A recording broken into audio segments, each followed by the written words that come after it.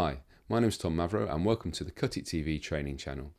The channel has been set up to provide easy to follow training tutorials in today's key media production software. Cut It itself is a UK based training company with over 15 years experience providing hands-on training in media production.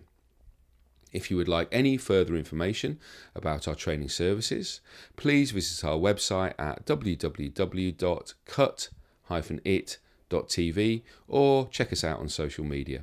I hope you enjoy the following tutorial.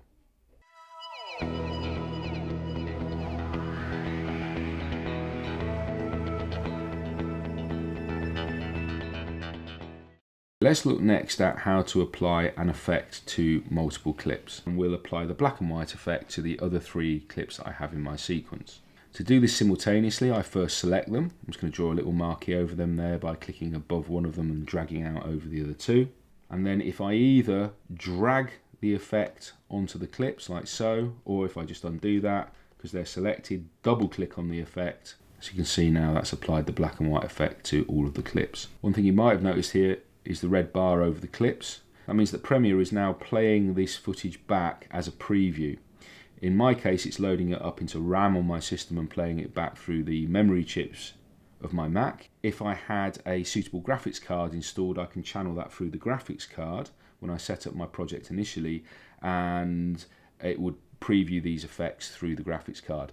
If you have that option, it's worth doing. You get better performance, you get more effects playing back at full frame rate and full resolution, and your rendering times for effects, if you do need to render any effects, is quicker. The red bar indicates that potentially this is dropping some frames because I've put these effects on.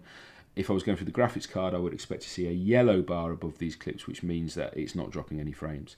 However, if I play this sequence back, as you'll see, it fairly happily plays the clips back and doesn't appear to be dropping any frames.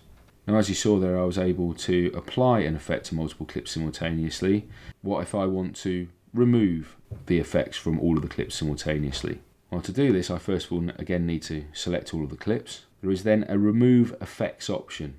You can get to this in two places. You can either go to the clip menu and choose remove effects from there, or you can do a right click on any of the selected clips and pick the remove effects option from there.